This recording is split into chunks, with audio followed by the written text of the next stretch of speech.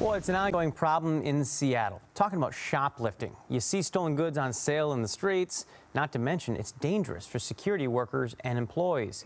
The Seattle police just conducted a citywide crackdown on shoplifting, and Fox 13 was the only TV station to be there behind the scenes. Fox 13's Matt Markovich was invited along. So, Matt, will this make a difference? Well, at least for one day and at 8 specific stores. This emphasis involved dozens of Seattle police officers in uniform and undercover. And it was just one day. But SPD says they want the criminals to know they'll be doing it again. Black and red jacket, black, red, white pants. He's got a shopping cart. He's out of the garden center. Working undercover, Seattle police are following a suspected shoplifter at the Rainier Valley Lowe's. A getaway driver is cruising the parking lot. Robert 01, initiate the arrest. All right, the female's driving.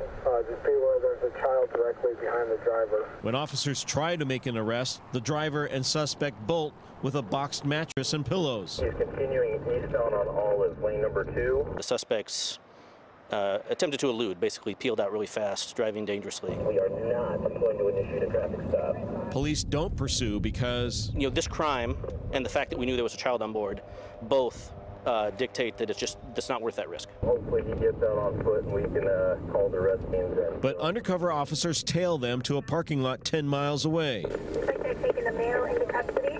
How old is it? The getaway driver had her 10-month-old boy with her. Keep keeping them safe. We're all parents here.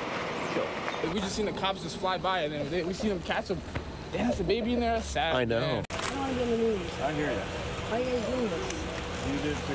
It was part of a citywide shoplifting emphasis on Thursday, targeting a store in each of the city's 5 precincts. There were 12 officers at the Rainier Lowe's in the South Precinct. This is not a normal day going after shoplifters. There's an emphasis going on, right? There is emphasis going on. This is something that's been asked for by the city and directed to us from City Hall. That retail theft is a priority. Because shoplifting is so widespread, investigations are typically handled by a store's loss prevention officer, but they don't detain suspects like the police can.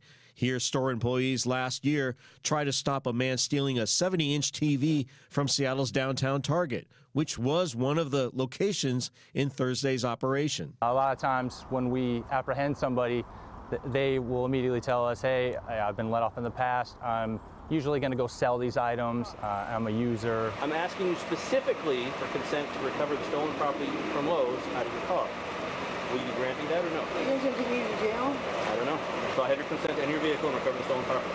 This is stolen property, yes. Yes? Okay. Only the stolen property.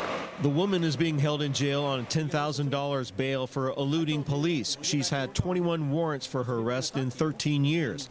Police say her cousin took custody of the child. The man is being held not for shoplifting, but for parole violations. I'll never do this again. Sure hope not. Especially with your baby in the car. The mattress will go back to Lowe's. And this one-day operation yielded 49 arrests with 13 people booked for possible felony charges and outstanding warrants. We'll be following up to see how many have been charged for shoplifting and how they will be punished if convicted. Back to you guys. All right. Thank you, Matt.